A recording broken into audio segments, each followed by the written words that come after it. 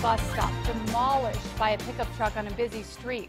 It sat in shambles for more than a week, and somehow no one with the city knew it needed to be cleaned up. News 13's Rebecca Atkins asked how this could happen. She's live from Comanche in Eubank. Rebecca.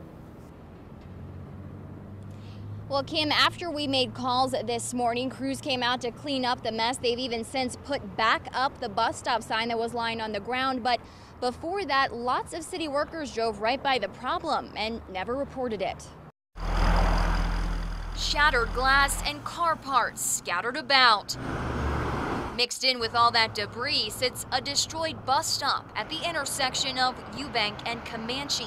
The city should do something about it. They should pick it up instead of just leaving it and maybe repair it. Witnesses say a week ago Sunday at around 10 in the morning, two vehicles were in a bad wreck and plowed into the bus stop. These are pictures from the crash. But although police and fire were on scene, no one called ABQ Ride to send out a cleanup crew. Even today, we saw city garbage trucks drive right by it.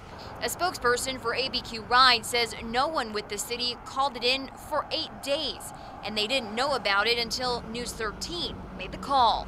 It's pretty disrespectful because the people who have to take the bus, they're just standing around. Not only is the bench in ruins and the bus stop sign laying in shrubs outside this gas station, but the metal screw to the bench and base of the bus stop sign are sticking right up out of the sidewalk. Yeah, that could be dangerous. If you trip on that, it could hurt yourself or hurt others.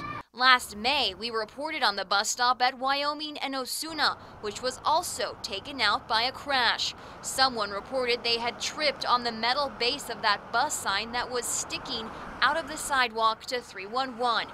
But until we called, no one had removed it. It just looks bad on the city of Albuquerque. ABQ Ride isn't free from blame with this latest cleanup oversight. The department says a bus passes the stop twice in the mornings on weekdays. That's 12 times since the accident happened, and still no one reported the mess. And we spoke with nearby businesses that say they didn't report the bench because they assumed that the city was aware of the damage since city crews were out here at that accident 8 days ago. Kim, back to you. Okay, thanks, Rebecca. Now, ABQ Ride says there is no policy that requires city workers to report problems like this. The sign and the bench will be replaced soon. A 16-year-old